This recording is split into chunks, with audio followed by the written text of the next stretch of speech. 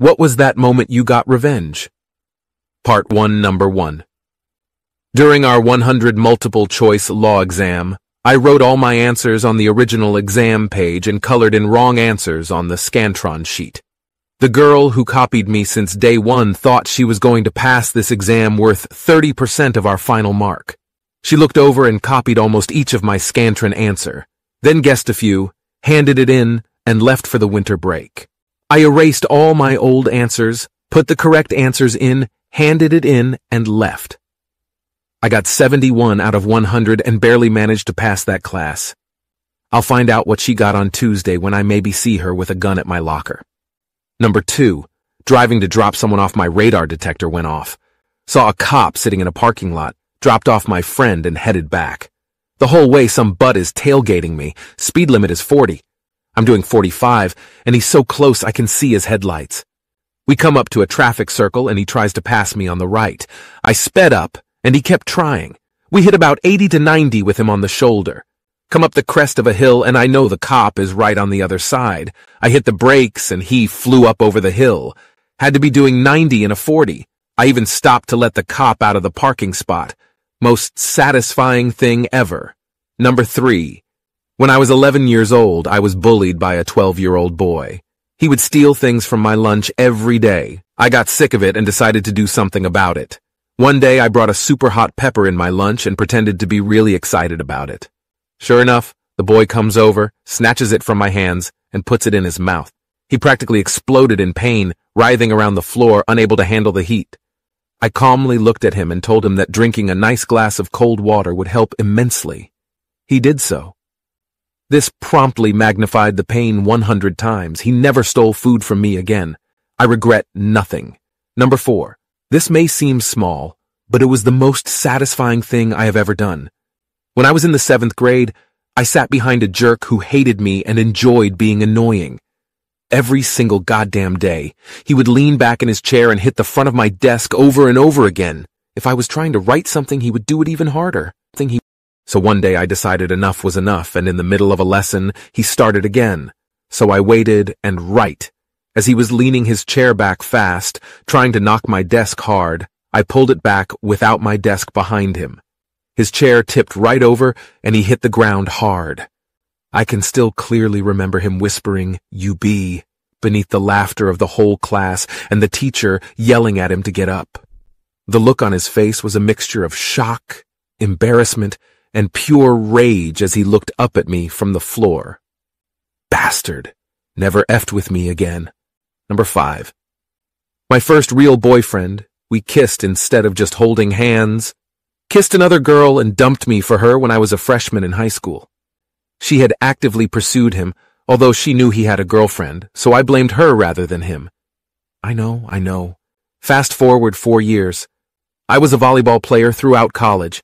In the off-season, I played in a city women's league and a co-ed league as an outside hitter. My team played a new team with a familiar face. She didn't recognize me, different high schools, but I immediately recognized her.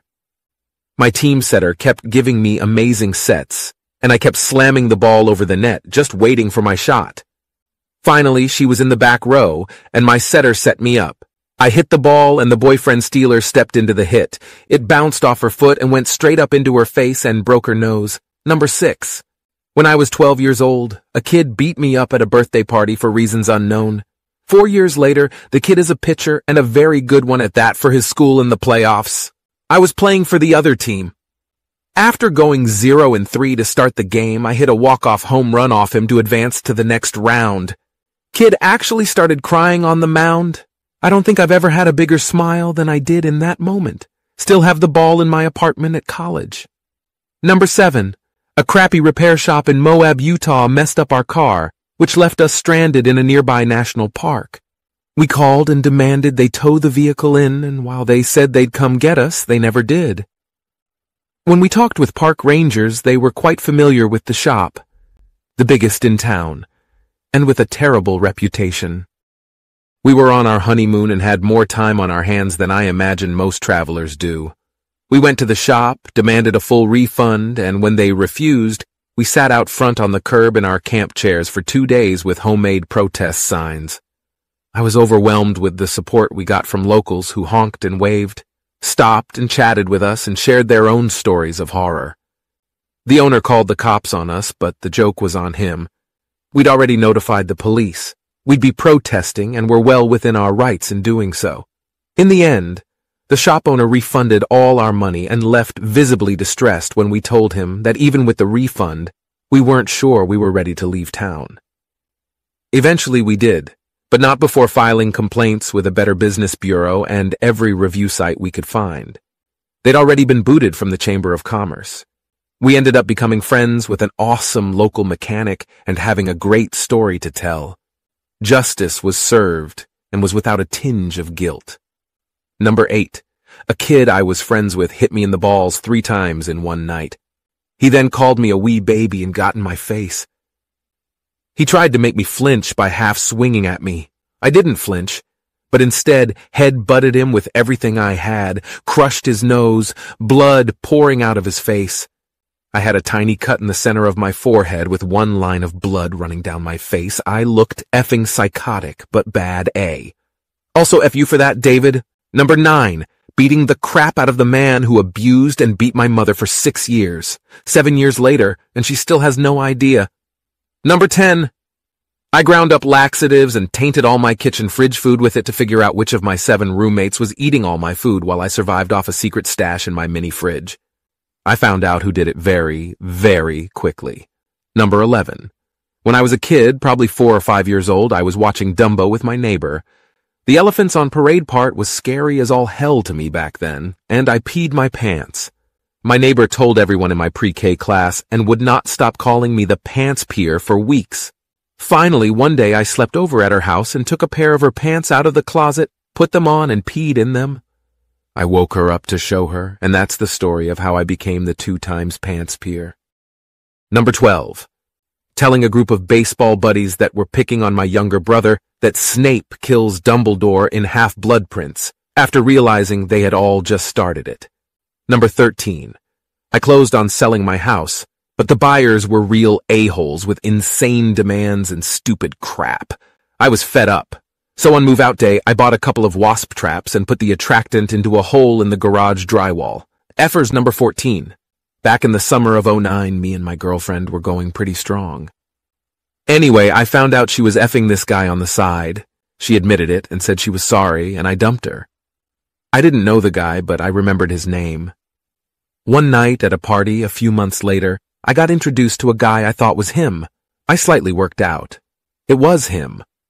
I'm not a guy to hold a grudge generally, but this was something else. I didn't want to do anything to him, but what? I walked into a bedroom to take a phone call, and there he was, passed out drunk on the bed. I didn't know what to do, but I knew I had too good an opportunity to pass it up. I was pretty drunk at the time, but the first thing I thought of was to take a dump on him. I passed it off as a stupid idea, but I couldn't think of anything else. So, I went with it. I left the party just after and haven't seen or heard from him since. Not a day goes by I don't think about it. Needless to say, I haven't told anyone about this in real life. I'm not sure, but I think it is safe to say vengeance was a dish best served crappy. Number 15. My college roommate had a sketchy friend he would invite over. My textbook was stolen the weekend before my final. I went to the bookstore and found the book. I had note cards that I used as bookmarks still in the book. I texted my roommate's friend and made up a story that the bookstore was going to press charges unless he gave the money back. He confessed over the phone and told me to meet him at his place to get the money. When I got there, he was smoking a bong. After taking the money, I poured the bong over his head and told him to never come to my place ever again. Number 16. Ex cheated on me. Moved out, but moved out slowly over time, which meant I still lived with a lot of her stuff. Some of her clothes were left in the closet. I cut teeny tiny corners off every sleeve, but barely enough to be noticeable. You'd have to think you were going insane to notice it. But then again, over time, each sleeve did look somewhat off. She eventually asked me about it months later. I denied everything. I regret nothing. Number 17.